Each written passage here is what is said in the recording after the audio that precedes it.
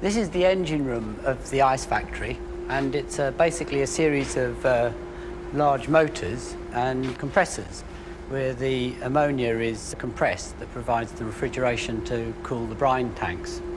The modern domestic refrigerator is exactly the same in principle, with an electric motor and a compressor, obviously much smaller. But there was a gap of about 30 years between developing these large ones and making something that was practical enough to put in a kitchen. These have quite a few problems. They leak, there are glands and valves on them, and also they're very smelly. The whole place smells strongly of ammonia. The General Electric Company of America decided that the best solution was to enclose the motor and the compressor in a single airtight container. Their first model appeared in 1926, and they advertised it as being so utterly reliable, so utterly dependable, that we've been able to enclose all the moving parts in walls of steel. And it is rather a handsome contraption. The shape of this fridge was designed by the refrigeration engineers themselves. Here it's being demonstrated by Betty Davis in 1935. Good morning. Good morning. My dear, why didn't you wake me up? Oh, there's nothing to do, really.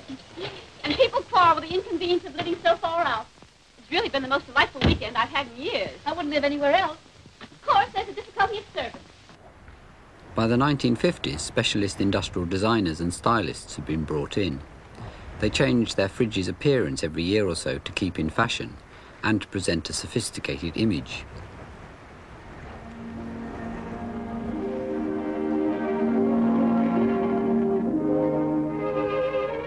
And behind the separate refrigerator door, brand new for '57, scientifically planned illumination in the interior.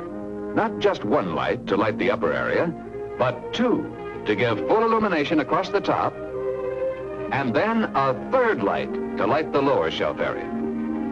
Simply take the handy tray and place it in the ice ejector. Then pull down on the handle. That's all. No pushing, no shoving. Simple, effortless. The handle does all the work for you. Ice cubes in a basket. Just like that. And cubes always stay separate and free from each other. It's new, it's exclusive for 1957.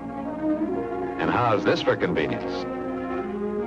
The new juice can dispenser that drops a new can in place as soon as you remove one. As handy, as convenient as the frozen food package dispenser alongside. Remove one package, and another is ready for instant use. For more features to demonstrate, it's the Imperial 121 for 1957.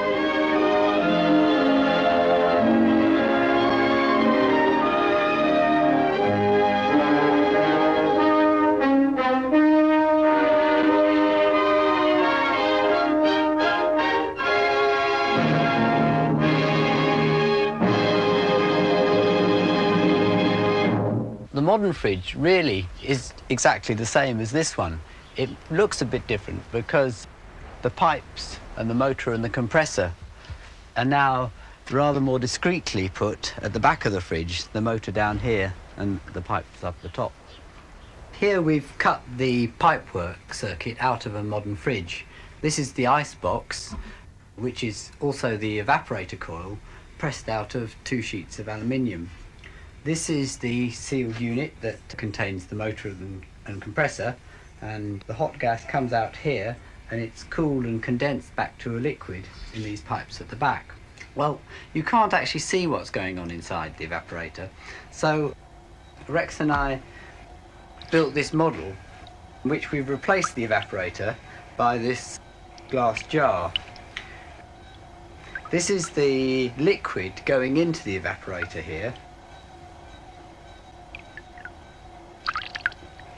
and it's evaporating inside the jar and returning to the compressor as a gas. I can feel the jar getting cold, and the coils at the back are getting quite hot. The flow is controlled by this valve, just like the valve on the carbon dioxide cylinder. And in fact, early fridges had valves just like that. but we've been having great trouble to get the setting on the valve right. It tends to freeze up completely. In modern fridges, the valve has been replaced by a fine capillary tube. This has the same effect of restricting the flow. And to stop it freezing up, the tube runs up alongside the warmed gas coming back down again into the compressor.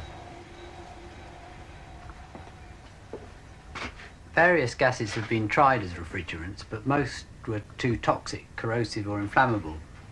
Carbon dioxide itself is nearly ideal, but it has a rather strange property. It sometimes can change directly from a gas to a solid, which I think we can show you with this setup here. If we, I'll do that if you turn it on.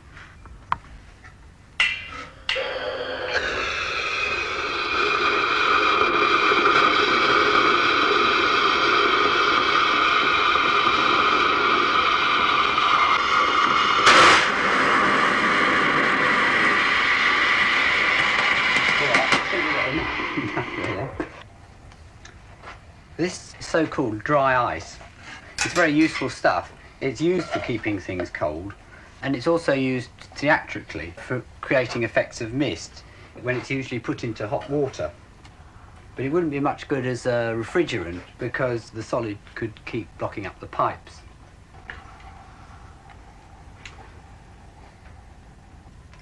Today most refrigerants are fluorocarbons. These are the same as the chemicals that are used as propellants in aerosol cans. They're ideal except for the hole they're making in the ozone layer. There are only a few ounces in each fridge, but there are a lot of fridges in the world, and all the fluorocarbon escapes whenever a fridge is scrapped. We've cut the weld off this sealed unit so you can see what's inside. Most of it is really the motor. It all sits on these 3 springs which reduce the noise, and it sits in a puddle of oil, so that even on an old fridge the whole thing looks almost brand new. Outside, the motor is connected to a bit of electrical gear. There's one device that gives the motor an extra kick to start it up, and another device to stop it if it gets too hot. The compressor itself is really a little tiny lump that fits on the end. If I turn the motor around, I think you can see the piston going up and down. It's all very solidly made, because in the life of a fridge it goes round several thousand million times. Inside there are 2 reed valves which let the refrigerant in one side and out the other. On this model, if we start it up, start the compressor going, you can see the piston flies up and down at a fair rate, and the refrigerant comes in one side and is pushed out the other side. Fridge compressors have a variety of other uses. They're often used as compressors for airbrushes, and they're even used by dentists sometimes, connected to the pipe that sucks the saliva out of your mouth. Compressors and compressed air actually have all sorts of uses.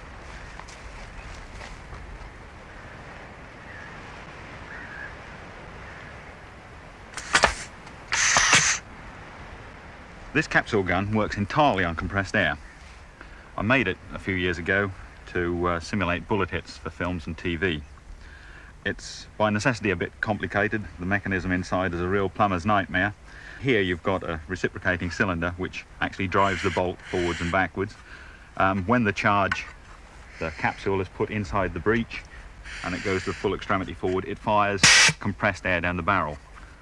It fires many types of capsule. This one as a blood capsule, and it would simulate a blood hit. And of course these little fellows which are